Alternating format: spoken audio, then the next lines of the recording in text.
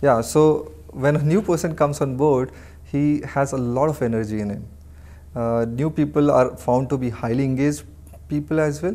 So as an organization, we can channelize that energy in a right manner, and that will actually help us enhance our productivity and performance levels. And that's where initially first few months of the onboarding of these fresh talent becomes critical for organization to channelize.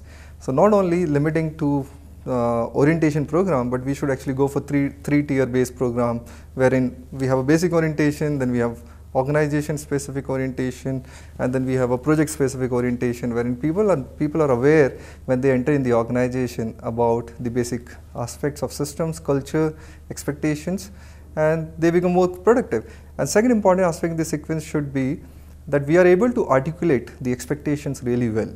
People should be told what is the expectation which we have, and also understand what support they would be needing in the process.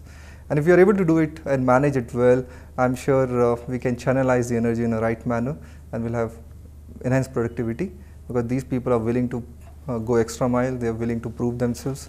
They have a lot of energy which can translate into business results, getting positively impacted.